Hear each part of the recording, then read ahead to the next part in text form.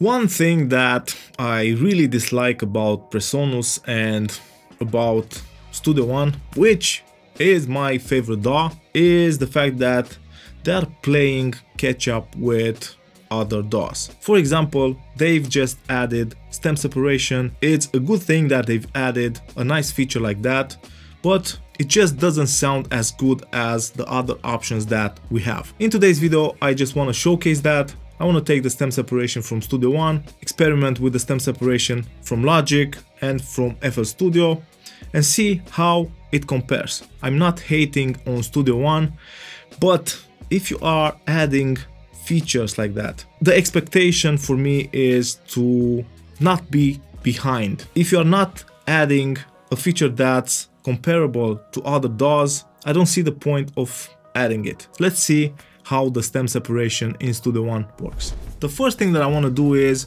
create a simple sketch track.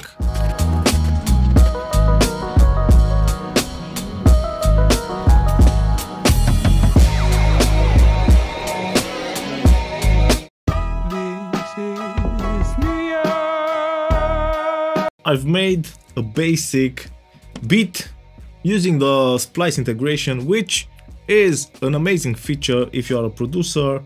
Fairly simple. We have a drum loop, bass, a melody, and some vocals. Let me bounce that. To extract the stems, you have to go to audio and separate stems. Then you have a couple of options that you can select: vocals, drums, bass, and other. Hit OK.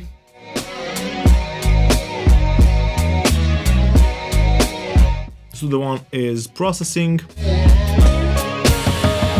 and this is the result.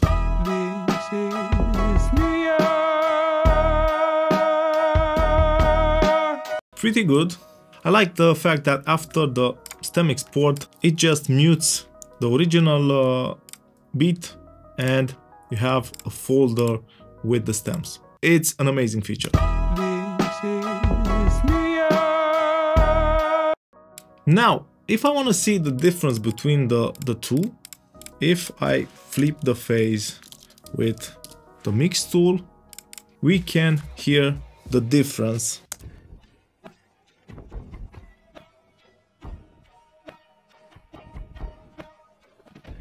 So it's not a big difference, but it's there. Let's listen to the stems and see where the stem separation inside Studio One is just a bit behind. These are the vocals. This is New York.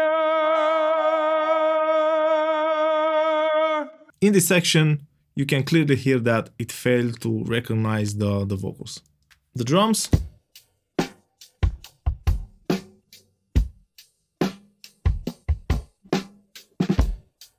Pretty good. The bass.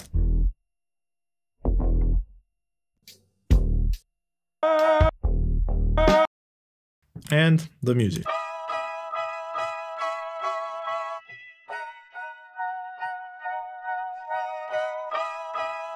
So from my perspective as a mixing engineer, that I want to use this feature in a mixing scenario or even mastering scenario, it's just not possible to do that because it's not up to par with the other options that we have. Now, what I want to do is take the beat, do the stem separation in Logic and in FL and see what are the results there.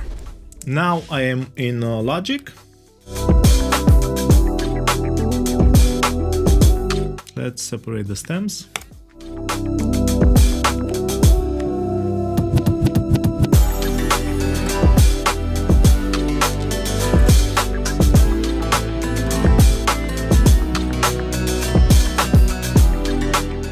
Now let me export.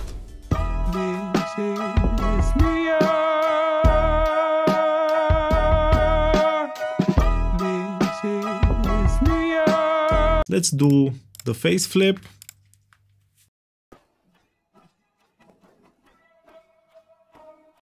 And you can hear that there is a smaller difference between the original instrumental and the stem separation done in Logic versus Studio One.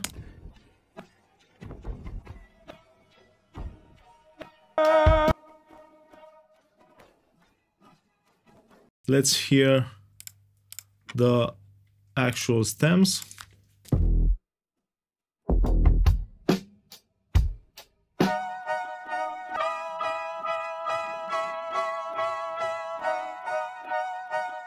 And let's see if it failed as Studio One when it comes to the vocal. This is New York. We have some artifacts, but it's much better than this. This is New York. Let me jump into FL Studio.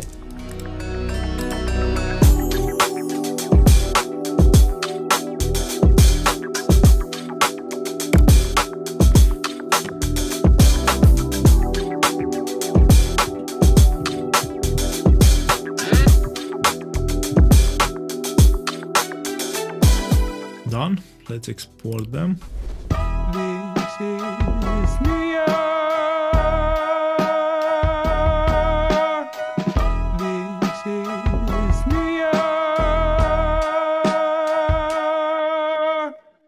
This is New York. Again, we have some artifacts, but it's much cleaner, and the artifacts don't matter that much in context.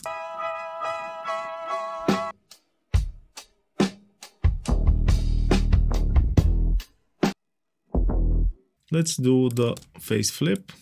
Original stems with FL Studio.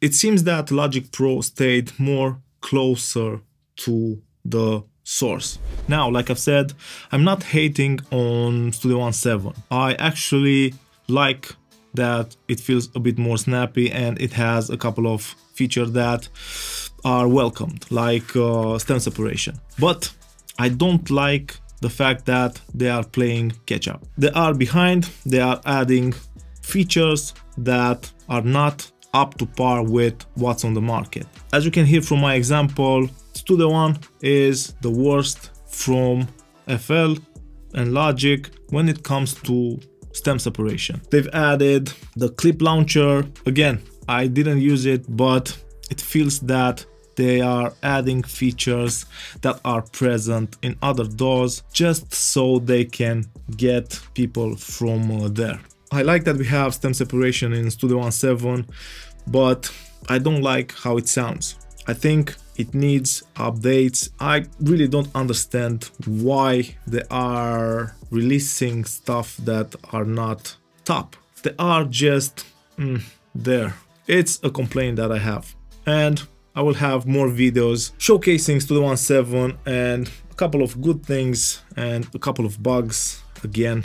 I really hope that you enjoyed this video. Let me know what you think about stem separation from Studio One 7.